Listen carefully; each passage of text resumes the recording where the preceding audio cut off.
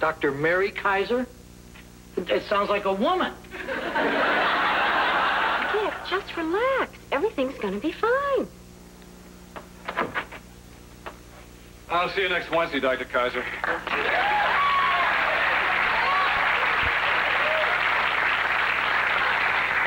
What are you staring at?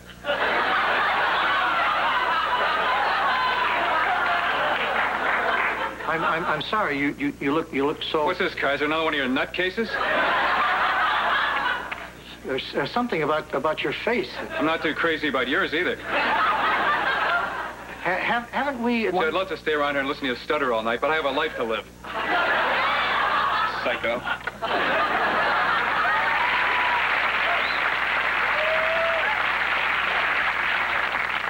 Hi, I'm Mary Kaiser. I'm Joanna, and this is Dick. Nice to meet you. You'll have to excuse my last patient. It's taken me years to undo the damage that was done to him by some quack in Chicago. Go on in. The rest of the group should be here shortly.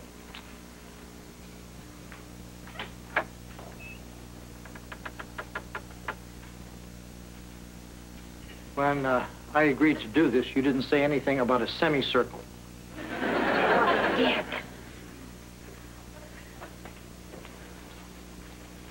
Damn it, Tish, you didn't have to go and slam my finger in the damn door of the damn pickup. Well, I wouldn't if you at least tried to help me get out. No, I'm pregnant. Or couldn't you tell? Dick, Joanna, Tommy Lee, and Tish. Hi. Have to shake Lefty. Full woman's out to cripple me. Welcome to Couples Group. Another couple may be joining us, but let's just get started. Since you're all new to group, I think it's important to stress that we should all be completely open with each other. I'm not opening up to them. Now then, Tommy Lee and Tish, why don't you tell us why you're here? To be honest, our marriage has stopped growing. You see, we have a lot in common. Tish is a cow, on top of which she gambles away my paychecks on the dog races.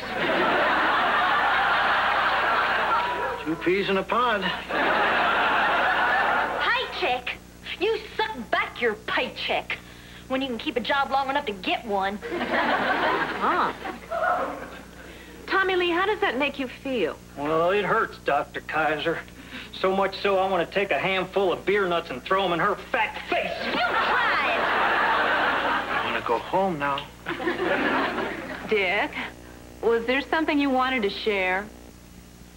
Just that, I don't think we should be hearing this.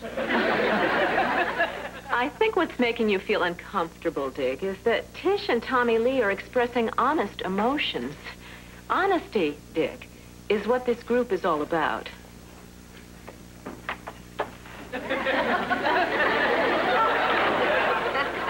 Sorry we're late, Dr. Kaiser. Well, look who's back. Chuck and Dawn. Chuck and Dawn? What are Dick and Joanna doing here? Please take your seats. What is it, Dick? That wart thing? No.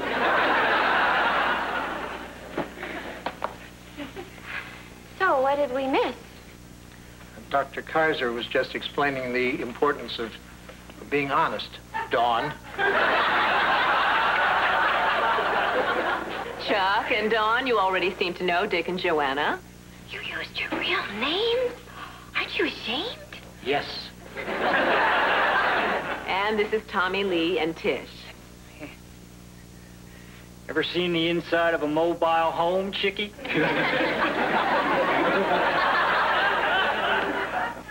At this time, what do you two see as your greatest difficulty?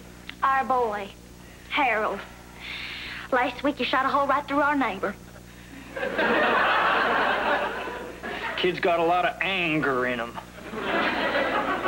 Are they going to talk all night? Some of us have real problems. Well, Dawn, as I recall, the last time you two were here, your problems seemed rather trivial and foolish. Well, that was then. This time it's all too real. Oh, I'm sorry. What is it?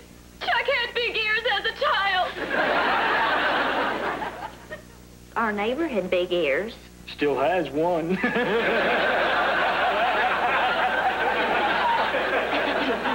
I think that it's time that we got back to an adult. Dick, tell us why you came to group. Joanna made me. Dr. Kaiser, I think what Dick meant to say is we're stagnating. Our marriage should be more of a, what's the word, whirlwind. There's a certain sameness about our life together. Well, what do you want? Excitement or Dick? Good one. You know, I am beginning to see a common thread here. And I think it can be summed up in the simple phrase, nobody's perfect. Which is why we all have to learn to accept each other exactly the way we are. Well, obviously you don't run the risk of having a big-eared child. No, I don't, but if you had one, Dawn, wouldn't you still love and accept it?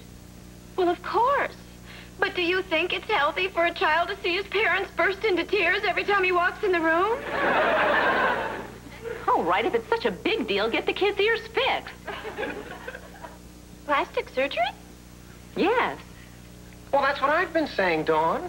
Well, I know, Chuck, but you're biased. You were one of them. And now, somehow, coming from a normal-eared professional, it all makes sense. Then we are cured. Thank God, Chuck. Oh, Dr. K, you're a whiz. Come on, Dawn, let's blow this popsicle stand. Oh, Chuck, our nightmare is finally over.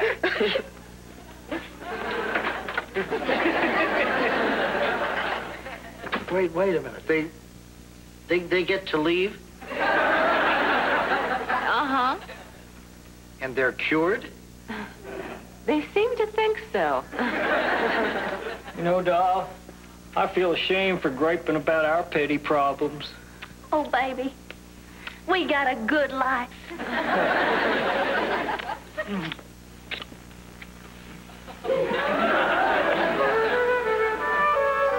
Well, Joanna, you've told us all about your life with Dick.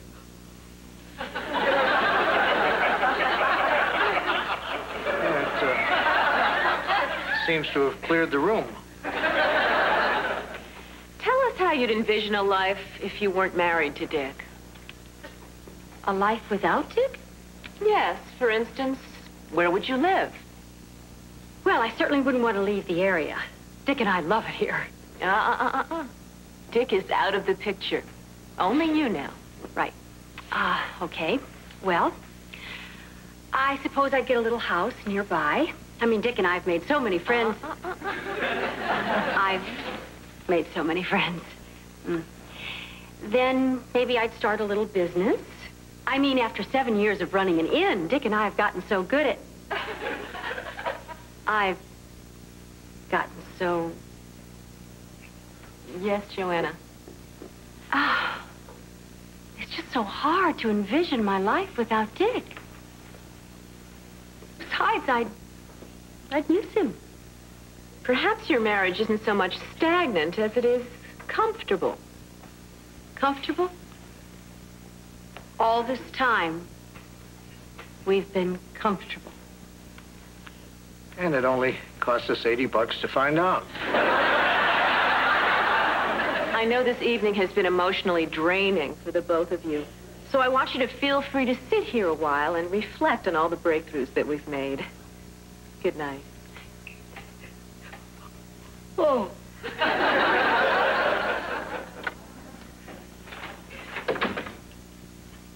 Well, I'll start up the car. Dick? Oh, baby, we got a good life, too. You bet.